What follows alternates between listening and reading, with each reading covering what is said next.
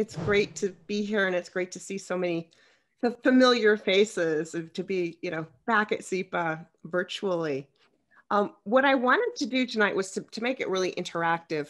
So I'm not going to talk for super long, but what I wanted to do was to throw out a question, just sort of to get you thinking, and then I'll talk a little bit more about the book and the key concepts and how the book came about. And then I've got a bunch more questions that I'm going to be asking you, as well as hopefully any questions that you have for me in a conversation in the second half. So what I'd like to do to start out is if you could just put in the chat, what does risk mean to you? How do you define risk? So just throw that out there. You can think about it a little bit more if you want, and I will just talk, and then we'll come back to that in the discussion. You Are What You Risk is my new book. It's the art and science of the new art and science of navigating an uncertain world. Very COVID relevant. I actually was supposed to finish the book last spring, and then ended up doing a lot more reporting and a little bit of restructuring of the book because of the momentous events. I wanted to start actually a little bit before the book was written. My third book was The Gray Rhino, How to Recognize and Act on the Obvious Dangers We Ignore, that came out in 2016. And it's really about the question of, why do some leaders see a big scary thing coming at them and do something about it, and some of them don't? And it came out of my work as a financial journalist on the Argentinian debt crisis, and later on a policy paper that I did while I was running the World Policy Institute about the Greek debt crisis, which was one of the very early calls for a voluntary preemptive restructuring.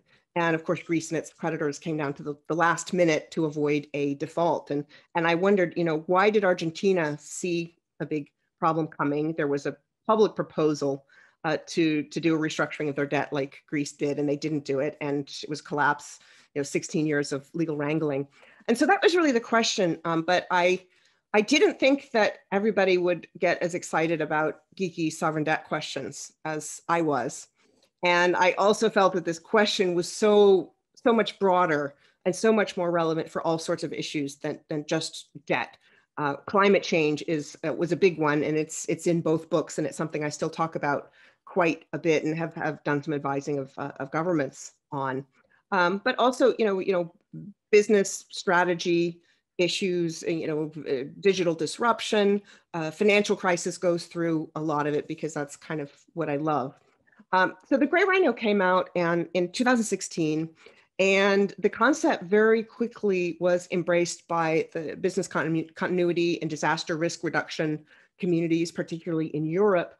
And in 2017, the book came out in China, and actually ended up crashing the Chinese stock market in summer of 2017. The Chinese government had a big national financial work conference, is what they called it. It's a 5-year economic policymaking meeting, during which there was a lot of talk behind closed doors about gray rhinos, particularly around financial risk. Real estate prices, aggressive corporate borrowing, new unregulated financial products, wealth management products, where people were saying, oh, this is, less risk and more reward, and deceptive marketing practices and things like that. So there was a front page editorial in People's Daily that said, we need to watch out not just for the black swans that nobody can picture coming, but for the gray rhinos, which are of course the obvious things that are coming at you, and give a choice. And they listed 5 financial risk gray rhinos, and the next day the markets fell by about 5% for the riskiest stock. So it was kind of a big deal. And I've been back and forth to China several times, well, before last year, talking about the concept. And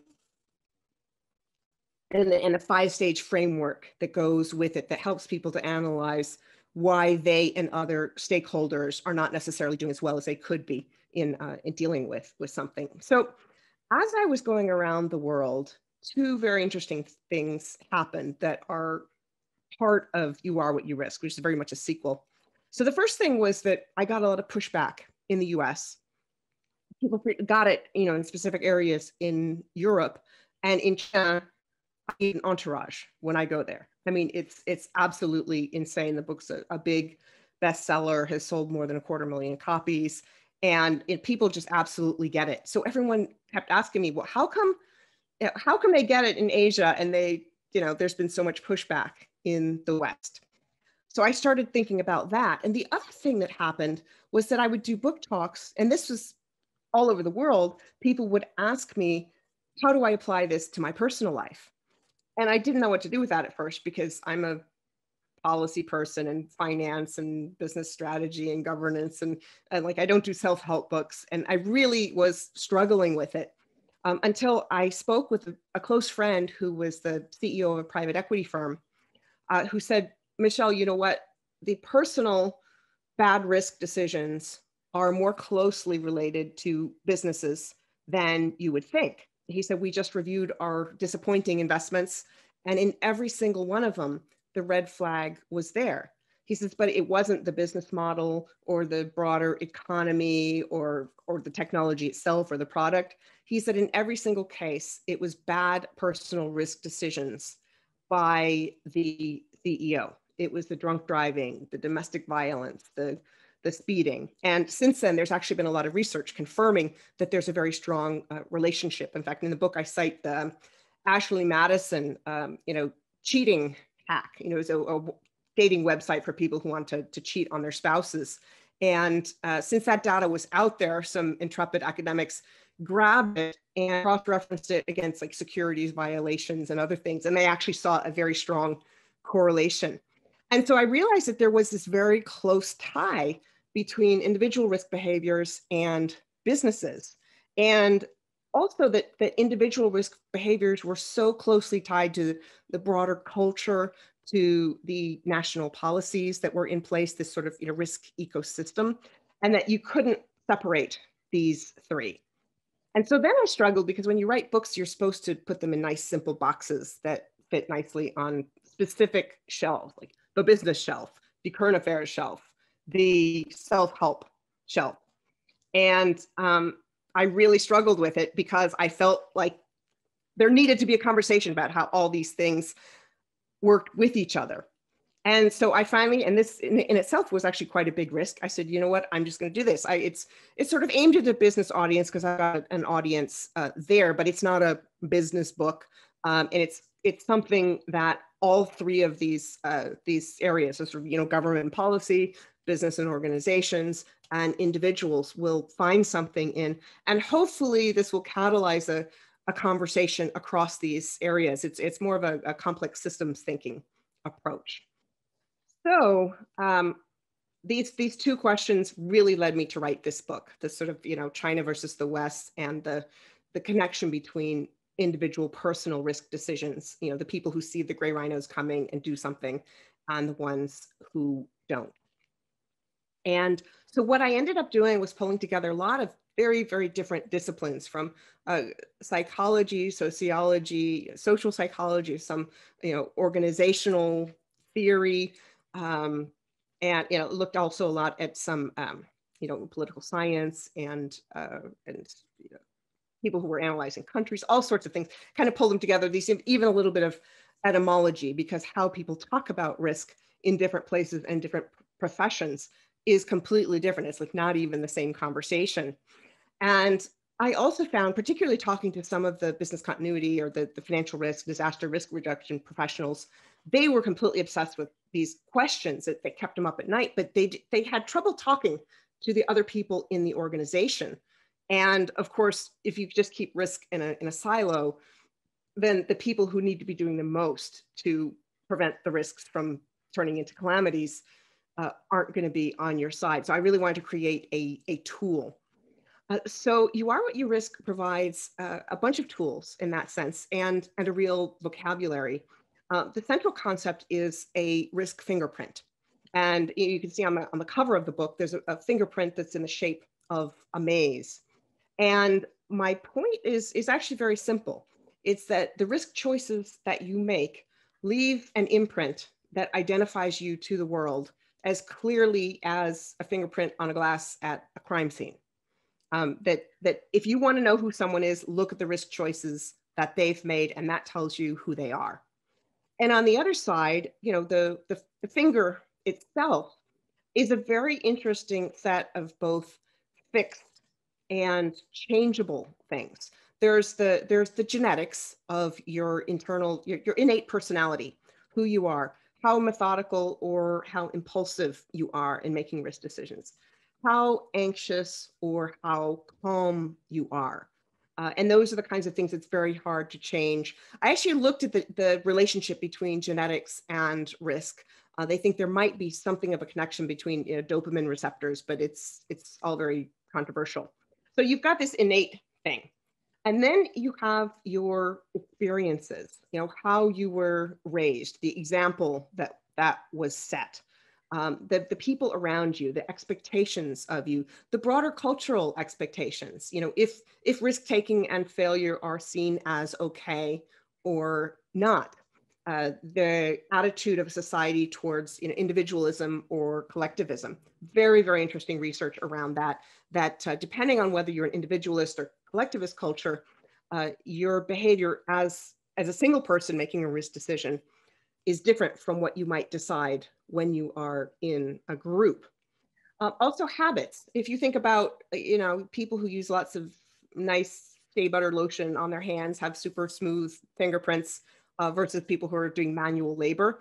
The very same thing is true with the habits that you develop about risk, how aware you are of the risks that you're taking, how aware you are of the environment, of the social circumstances. Your peers very much influence your decisions.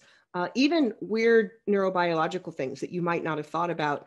If you have spicy food for lunch for a few hours afterwards, you actually become more risk-seeking than you were before, which blows me away. If the temperature is colder, you're going to be more risk-seeking. So, I always tell people, if you want, if you want to go ask your boss for a raise, go to a Thai restaurant, order the spiciest food, tell them to crank down the AC.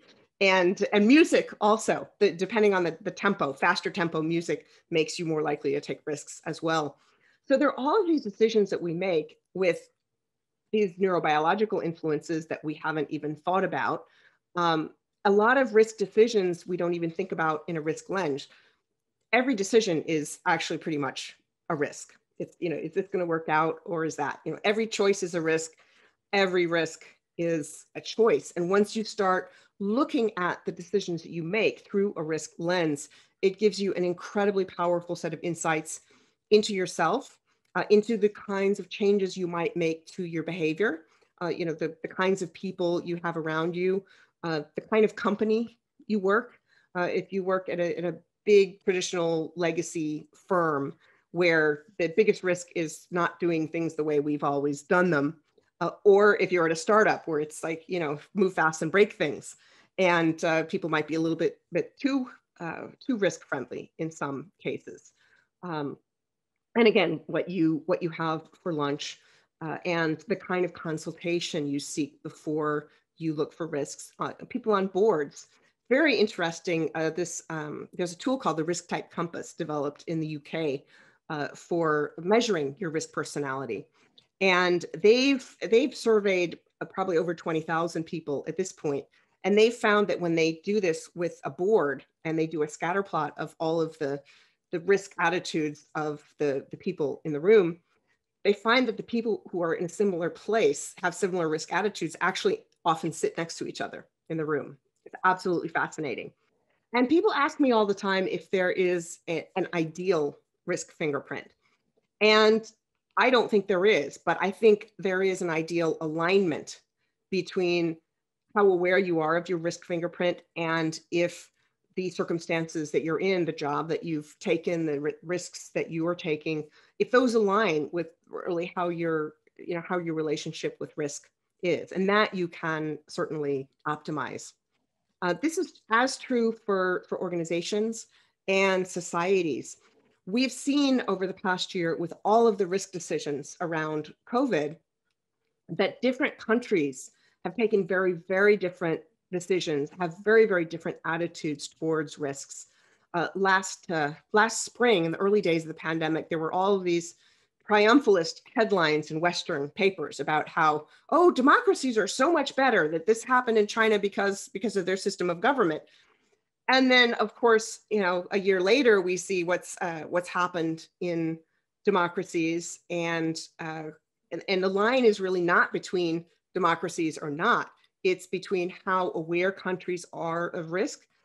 It's between the decisions that they're willing to make to reduce risk.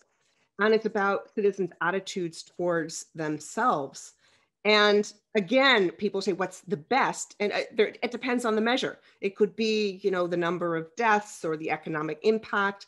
You can look at those and compare them, but you look at, say, Sweden, which early on made a decision to be more lax about social distancing and rules and things like that, in theory, to keep the economy going better. And it didn't turn out as well, but it was a choice that they made. Trust is a big part of it too. And apparently Sweden's decision was also because they trusted their citizens to behave certain ways. And that didn't always turn out the way they thought.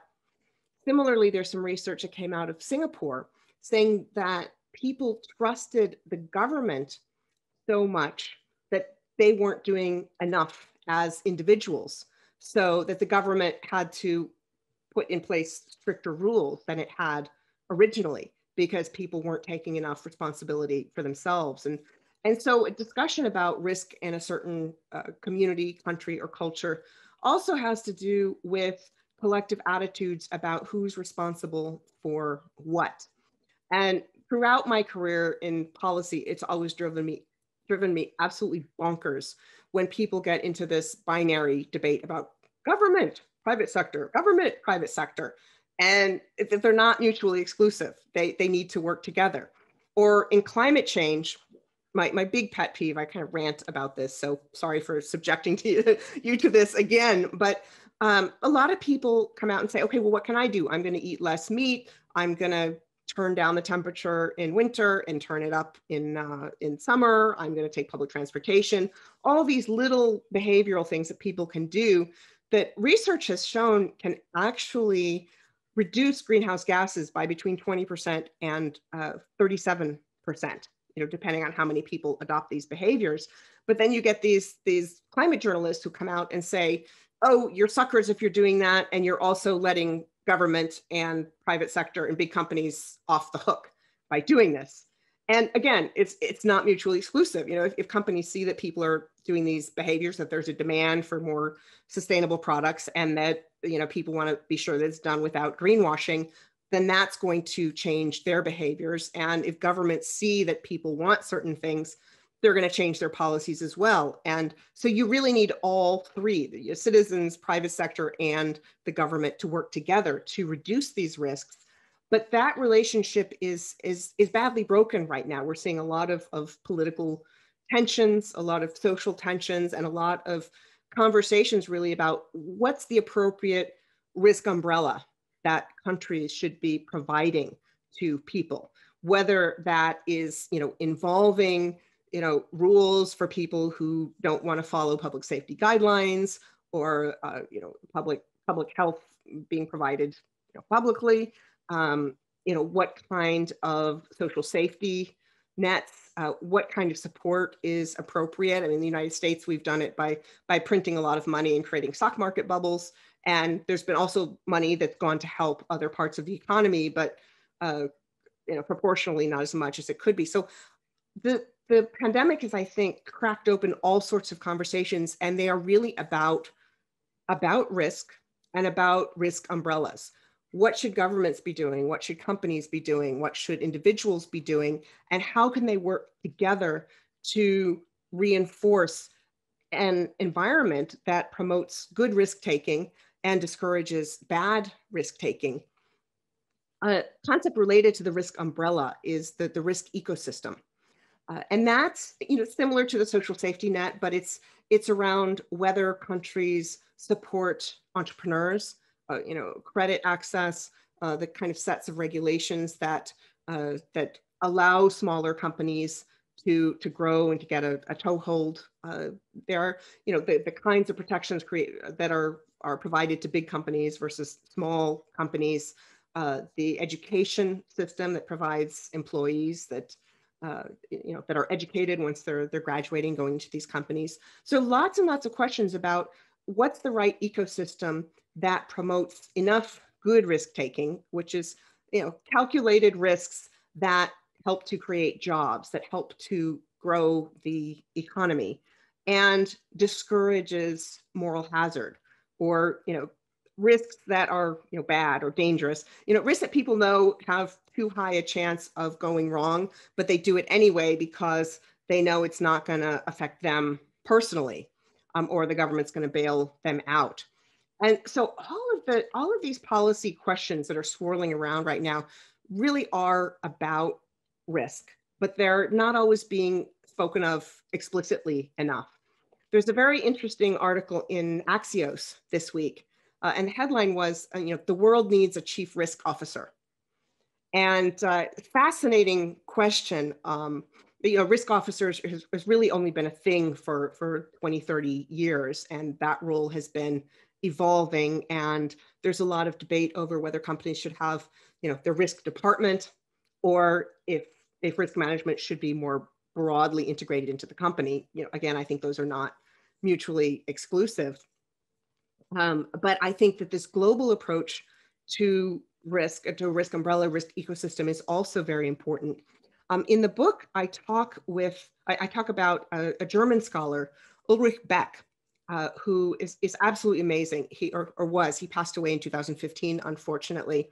And I discovered him actually through my former Columbia professor, Sungjin Han, who I saw when I was speaking in Seoul at a conference in 2017. And I went to visit him, I'm embarrassed to say, 25 something years after Columbia. These years just really stack up quite quickly.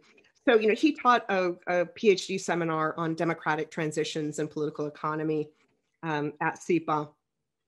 And so I went to visit him, and he'd worked closely with Ulrich Beck, who came up with a concept called risk society. And his argument was that a long time ago, risks were from nature. You get eaten by a mountain lion, or a boulder falls on your head, or you get washed away by a flood. Some of those natural disasters, floods, are still here, of course. And then he said, in modernity, we actually conquered a lot of these risks. I mean, we got air conditioning, so you're not going to die of heat exposure, and all of these technologies and systems that were set up to basically override the things that nature was doing to us. And he said that the very success of some of these technologies, of course, created what he's called a second modernity. And that is a set of risks that were primarily human created. When we come back to climate change, as something that humans are contributing to, and we're now catching up, trying to deal with it. And Beck called for a sort of a global cosmopolitan approach to dealing with some of these really existential global risks. A bit rosy-eyed, but on the other hand, the kinds of things he was talking about are things that we actually do need to be doing a lot more of. So there's, again, this relationship between individuals, our individual risk decisions, and some of these global decisions. When it comes to climate change, one of the reasons people don't do as much as they could is that they don't feel a lot of sense of personal agency. I had a long-running argument for years with a friend who said, I'm not going to give up my SUV because they're building coal plants in China. So it doesn't matter what I do, we're screwed anyway. And I think there is a certain sense of that with climate change, but the more people can become aware that people in other countries care about this too, and are doing things about it, the more people will be encouraged to become part of a global movement to deal with some of these existential risks. So that's the policy part of the book is actually, most of it's really in a couple of chapters, but I felt it was so important to include. And a lot of what I'm talking about too is understanding not just our own relationship to risk, why we make the decisions that we do, what makes us more comfortable taking good risks and less likely to take dangerous risks, but to understand why other people are doing that too. And that's really, it's across countries, it's across cultures. In a work environment, it's about helping teamwork. It's been very interesting to see that in some groups, everybody's got pretty much the same attitude towards risk, which actually increases risks. That means they're less likely to see red flags that are raised. They're less likely to be able to have a structured debate about different points of view. But if you have a board of directors or a team where you've got people with different risk fingerprints, different relationships with risk, different reasons for thinking the things that they do, you're much better set up to have a strong conversation about the risk decisions that you're going to make as a group. And if you're all engineers, or if you're all lawyers, or if you're all marketing people, it's worth thinking about that and bringing in someone new. And so risk empathy is about really understanding the risk attitudes of the people around you. If you're leading a team, it's incredibly important for helping to empower the people in your group to do what is going to be best for the company. And finally, risk literacy is another one of the concepts that I think is so important. We've seen that in the COVID pandemic. With the wildly differing attitudes that people have, and even within communities and down the block from each other, about how much risk there was and is, what risks they're willing to take or not, different attitudes about the risks that your behavior poses to the people around you, and that really goes down to two things. It's one, the ability to look at the probabilities that have been estimated of you getting sick, of you dying when you get sick. There's some very interesting research I cite in the book about how people surveyed by the Risk Policy Working Group thought that you had a much higher chance than the experts calculated of getting COVID, and an even higher chance of dying from it if you got it than reality. But there wasn't a correlation between how much risk you thought there was and whether you wore a mask or social distance or did the other things that you're supposed to do.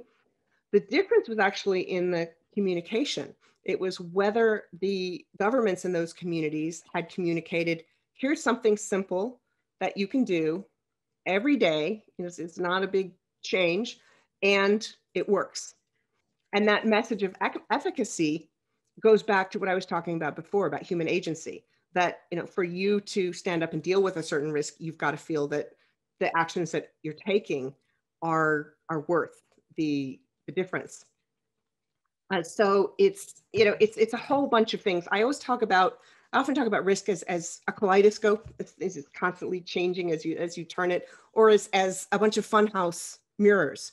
Because when you look in the room, you change your perspective, and the risk itself seems to change in its appearance.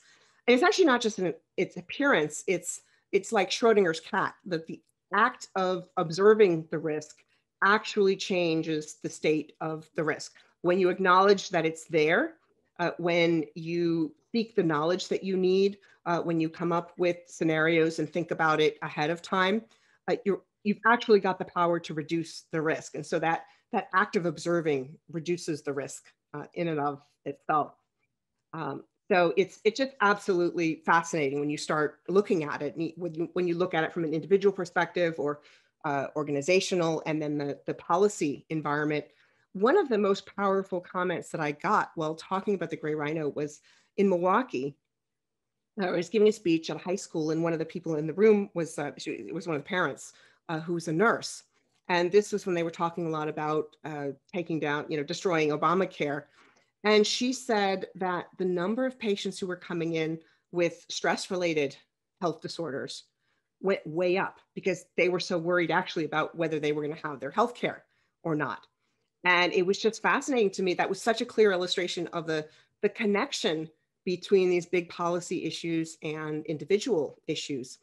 when I was at the World Policy Institute, one of the things that I tried most to do in the fellows that we recruited and in the in the articles in the World Policy Journal and in the conversations that we had was to talk about policy in a way that a lot of people could relate to, that it's not just, for wonk.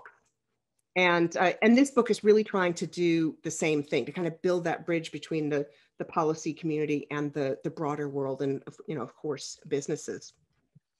So that's the sort of introduction. And what I wanted to do now with the second part of this is to really have a conversation. I've got a bunch of questions teed up for all of you that I'm hoping we can be lively enough. We've got a small enough group that we can do that. But I wanted to start with the question I asked you a few minutes ago about what is risk? And it's, you can see if you look in the chat, there's such a wide range. Mauro talks about operating in uncertainty. And I'm glad she brought that up actually, because one of the concepts in the book is actually the difference between risk and uncertainty. The sort of classical economics financial definition of risk and uncertainty is that uncertainty is what you just like, there's no way of knowing. You have no way of assigning a probability or anything. And risk is something that you can actually calculate the likelihood of. And that's a very slippery concept because you need it for, for using insurance or other tools in risk management in commerce. I mean, it's really what commerce was built on. And there are certainly some ways of calculating things. Insurance companies use actuarial tables to tell you, how much longer I'm likely to live, and in turn, how much a premium on life insurance I might have to pay, or health insurance, for a non-smoker of my age, what's the likelihood I'm going to have certain illnesses and how much is it going to cost? So some of those are reasonable in assigning probabilities, or the weather report. There's like a reasonable chance that they're somewhere in the ballpark, but the way that we respond to those is totally different. Like, there are some people who will bring an umbrella if there's a 30% chance of rain, and there are other people who won't bother if there's a 90% chance. And of course, we see things as binary. It either rains or it doesn't. So it's fascinating. So a lot of people who are uncomfortable or who think they're uncomfortable with taking risks are actually much more uncomfortable with uncertainty. It's just with not knowing the outcome. So I think that this technical financial definition of risk is actually not what most people use, which goes back to my earlier point about people in different professions using completely different language. Yalman, again. Sorry to interrupt you. I thought of risk originally as just volatility. Because being a financial professional, you think the first thing is how volatile is it? It's not necessarily negative or positive, and there's no fear in it. That's how I kind of thought about it. But as I read your book, it was pretty clear. There's a much broader definition of risk that's kind of built into the way you've looked at it, which has more purpose, I guess, in our lives. Yeah, it's a really interesting set of things. And also, I meant to mention before and completely flaked, but all of you, please feel free to just jump in if you have a question or comment, particularly now that we're in the more interactive portion of it. But in the answers to that question I had, you can kind of see something of what Habib was talking about. Yalman has a very value neutral description, calculation of the potential outcomes, which could be opportunity, could be risk. Because I'm almost finished with your book. So that's kind of the lesson I'm getting. You were Did cheating. I summarize it well or not? Yeah, I'm on chapter 13, so it's almost done. Awesome. Yeah, and others, somebody talks about an opportunity. There seem to be a little bit more on the downside rather than the upside. Some talking about getting out of your comfort zone, and risk and uncertainty both do make a lot of people uncomfortable. Michele, in your research for the book, or just even in your day-to-day interactions, do you see lack of understanding? Sounds a little unfair to say, so forgive me, but I think if a lack of understanding in terms of the opportunity that risk presents, and that people are kind of tied they're like, you know, tied down by the uncertainty in it instead of looking at risk as, you know, a strategic opportunity. Because when I was going through your book, the thought that kept floating through is that people will take risks on a chessboard or a backgammon board, but thinking of it strategically for the same outcome in like work or finance or whatever, you don't see that as much. You know what I mean? Yeah, well, it's my point is that we all bring our own biases to a particular risk decision. You know, some people are going to come at it thinking, oh, here's an opportunity, or and some of this has to do with the conversation that's going on publicly. You know, you look at the whole, you know, Robin Hood and, you know, the retail trading thing that's going on right now, and it's all about, you know, fear of missing out. And, you know, if you want reward, you have to take risk. And there's this idea of risk as being weighted much more towards the positive thing, and people are not thinking about the potential negative side. But then there are a lot of other people who will approach risk with this, you know, instinctive sort of reflective With a negative fear. stigma, yeah. And so being aware of the biases that you bring to a risk conversation will allow you to help to change your settings. You know, if you know you're scared of stuff, look at your group of friends or peers. You know, who's somebody who's really confident, who you can, you know, seek as a mentor or seek their input. If you're the kind of person who leaps before you look, you know, bring into your inner circle some people who are a little bit more sober. I mean, it's why you see all these tech startups, you know, founded by these 20 somethings in Silicon Valley, you know, bring in a grown-up when they're ready for the next stage. So it's a really good point. But yeah, so I do have a bunch of questions for you guys, but before I get into that, if you guys are super shy and not taking the risk of asking questions, I will you know, draft all of you. But I did first want to give you all the chance to ask your own questions. Michelle, so I was yapping all for 5 minutes before I realized I was mute. Modern technology, the risk of modern technology. But no, when I'm reading your book, I kept thinking of my own risk decisions, right? And whether I was risk averse, whether I was, you know, like all these the different ways you describe. And I always thought of myself as very risk averse, like that I don't like to take risks. But then the more examples you bring up and I put myself in those shoes, then I'm like, wait, in some cases I took humongous risks. But I didn't realize I was taking them. I mean, I was a war correspondent, and you know, there were armies shooting at each other. I was caught in the middle and almost got blown up how many times? And yet I didn't see that as being very risky. And then, you know what I mean? It's like we also don't always realize whether we're taking risk or what calculations we're doing, or if we're not doing calculations. Sometimes we're very risk aware. We're really looking what's the risk, and sometimes we just don't, it doesn't register. Like you just do it. Like how the same person can be in those two different situations, it's amazing. I mean, but I kept thinking of this and realizing this as I read through, because, you know, I can't put myself in any of those categories because I've done all of them, you know, took crazy risks without thinking and extreme calculations before taking risks. Yeah, it's such a good point because, you know, that can be different in different parts of our life. And in fact, I have a whole rant about the term risk averse. That's talk about a person being risk averse in general. And first of all, we've got very different risk relationships in different parts of our life, that health decisions we make, career, finance, relationships, ethics, even, you know, recreation. You know, you will not catch me skydiving. I'm sorry, I just don't see how that's fun. But I know a lot of people do. My cousin does, and she broke her leg, and then she used to ride horses, and then she couldn't ride horses anymore. So maybe that's part of why I don't want to do that. But so first of all, you know, you can have very different risk tolerances for different parts of your life. But the other part about this term risk averse, which often is thrown about, particularly aimed at women and millennials, and not in a particularly complimentary way. But technically, the term risk averse means that you'll take less risk, all other things being the same. And like, I'm sorry, the risk for me walking down the street at 3 a.m. down a dark alley is very different from someone, you know, a guy who's 6'3" and 240 pounds. I mean, it's just not the same risk.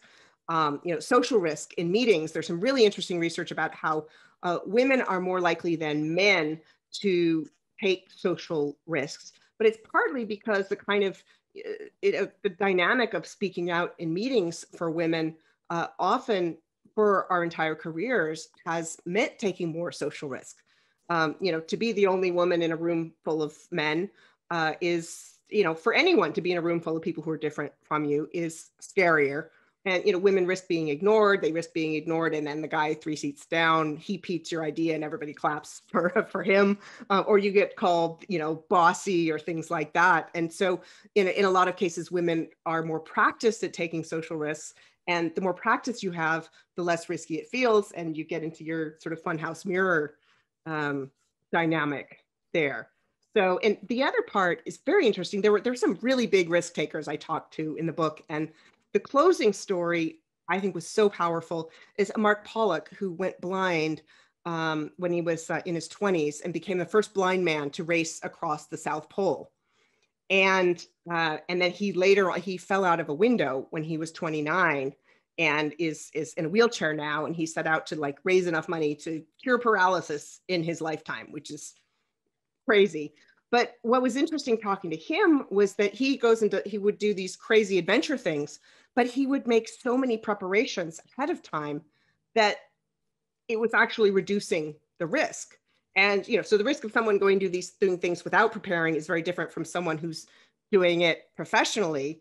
And so these, you know, professional daredevils in many cases are not risk takers. They'll go down to the details. There's a professional skier in the book who had the same explanation. So it's, you know, your relationship with your risk actually changes the nature of the risk itself. Do we have any more questions before I throw some questions at you? Michele, you mentioned earlier about risk umbrella and creating a positive risk environment. I guess my question is, what do you think should be the role of the media in fostering that? And the example I was thinking when you mentioned that was this Johnson & Johnson vaccine that was creating blood clot, I think in 6 people out of close to 6 million doses that was provided. And when I think about it, it's basically 1 in a million chance that somebody will get it. Whereas if you don't get vaccinated, you probably has a far more higher chance of dying from COVID. But yet, you know, just because the media was so focused on those 6 people and how the vaccine was creating blood clot, a lot of people were really concerned about it. And so what would be your comment on that? That's such a great question. NPR had a piece on that, and, you know, about exactly that thing, about this, you know, failure to really look at things empirically. And I think, you know, there were some things saying that, you know, women who are on the birth control pill already have a much higher risk of blood clots than the Johnson & Johnson thing. And media is so important. Ulrich Beck writes a lot about the role of media, and in some cases this strange dance with governments in what he calls staging risk, you know, shaping what people see as risky or not. And you see it on all sorts of policy issues. I spent many years writing a lot about immigration, particularly post 9/11 immigration and security issues, and how the media really got sucked into these sort of, you know, government homeland security narratives about what was risky or not. There was a debate several years ago about, you know, I think it was about the people coming in at the border, and, you know, continued debate about, oh, there might be a terrorist coming across the border.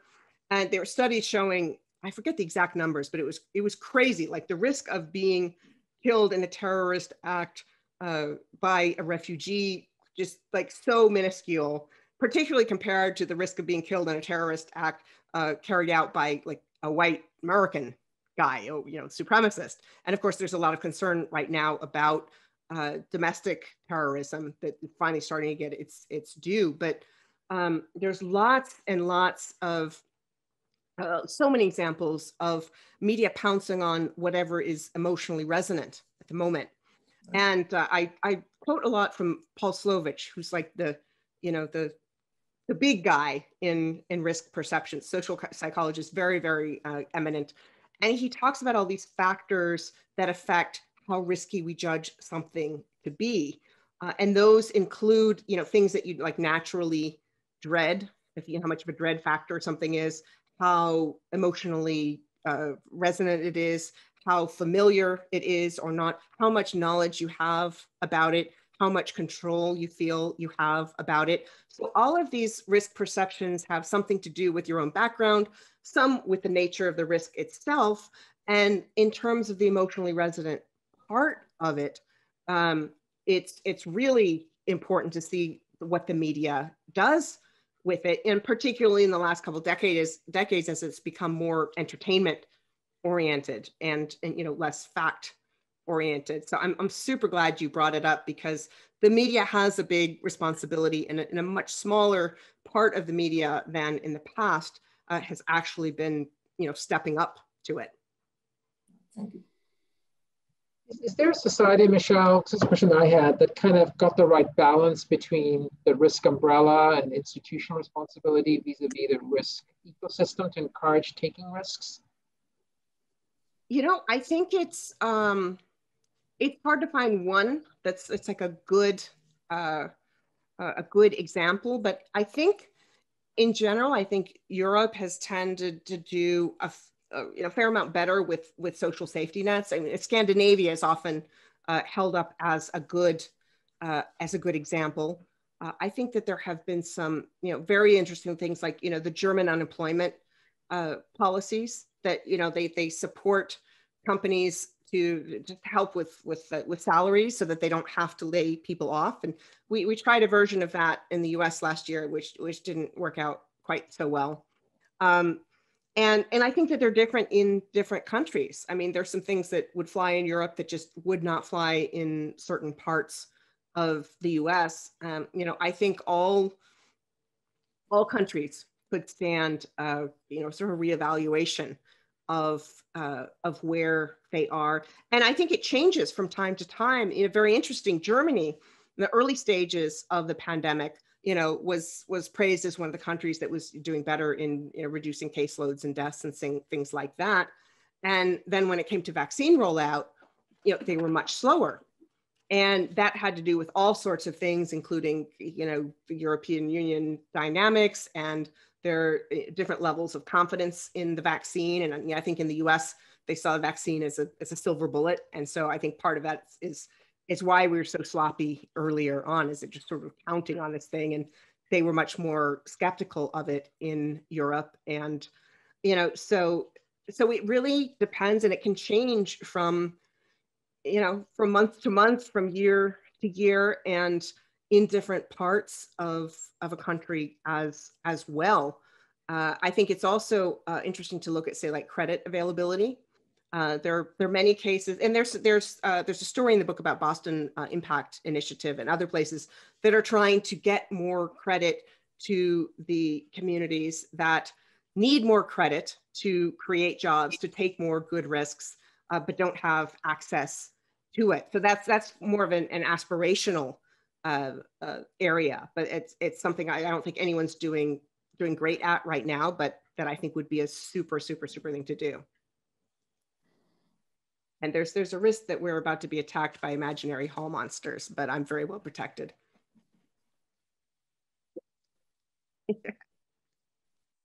There's another question about if there's a way to gauge whether outcomes are better from a risk perspective when you have diverse teams. I haven't seen, I can't think of like a specific study to cite, but there are people do believe that there's a correlation. It's similar to the research around boards that have a higher percentage of women tend to outperform. And I know that there are a lot of people working on diverse decision making. There's often more friction in the process. I think partly because people are uncomfortable talking about other perspectives and having their own views challenged, which is why homogeneous groups are so dangerous for in failing to recognize risks. So I haven't seen I can't come up with right now a very specific study, but I know that there's a lot of work that's been done in that area.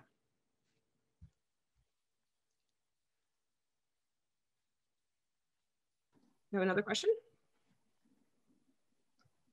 I know we're short of time. I don't know, I just thought, could you talk a little bit about your own risk decisions personally since SIPA and kind of how you built what you write in the book into your own personal life? Yeah, absolutely. And actually, before starting, I want to throw out two questions that I hope that you'll all take with you. And the first is, what's the biggest risk that you've ever taken?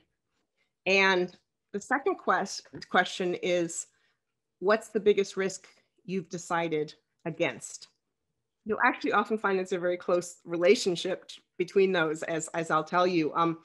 I want to start actually with a SIPA risk story. When I started SIPA, I immediately got this job at a Dominican newspaper, writing in Spanish, which was a learning curve. And I had told the publisher I didn't want to do reporting. In fact, I was supposed to be doing page layout. It was the early days of digital page layout. I said, because I don't want to flunk out of graduate school, so please don't, I'm not going to report. But then he knew I was really interested in Haiti. So President Aristide was coming to speak at the UN. He's like, you want a UN press pass? You want to go hear Aristide speak? He knew which buttons to press. So I show up at the UN and I write about the speech. And of course, a week later, Aristide got kicked out. And so the publisher called me into his office and he says, what are you doing for midterm break? This is my first semester at SIPA. And he's like, do you want to go to Haiti and cover the coup over midterm break? And I was like, yeah. I didn't even have to think about it. So I marched into the dean's office with a list of my classes and said, look, I'm going to be in Haiti. I'm not entirely sure the airport's going to be open when I want to go home. So if I don't show up, can you tell my professors where I am, please? And so that all worked out well. It actually ended up being part of my first book. But, one of the big risks, Habib was talking about how I was, overworking when I was in SIPA and, doing, I did SIPA in 3 semesters. I did college in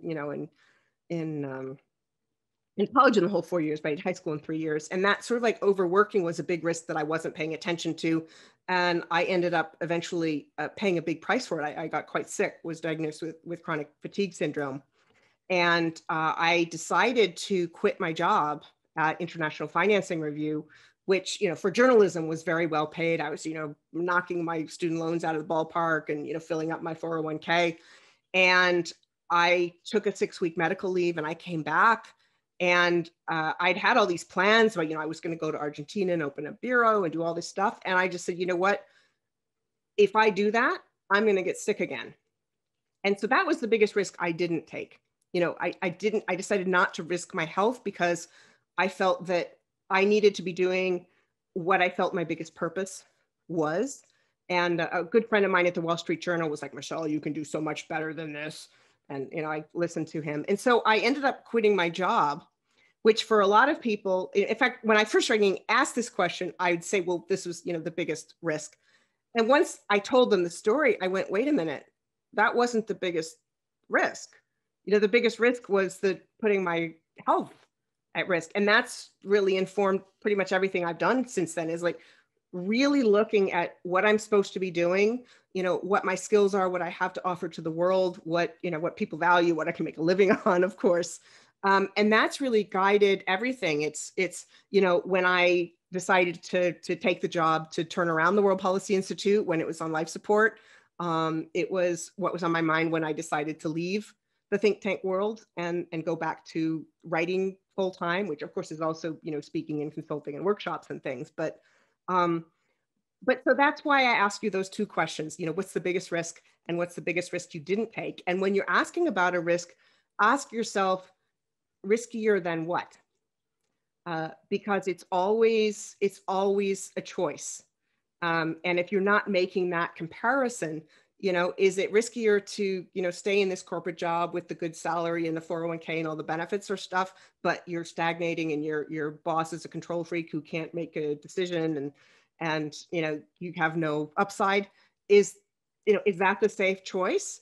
or is going and doing something new and uncomfortable the less risky thing, even though to the outside world it looks more risky?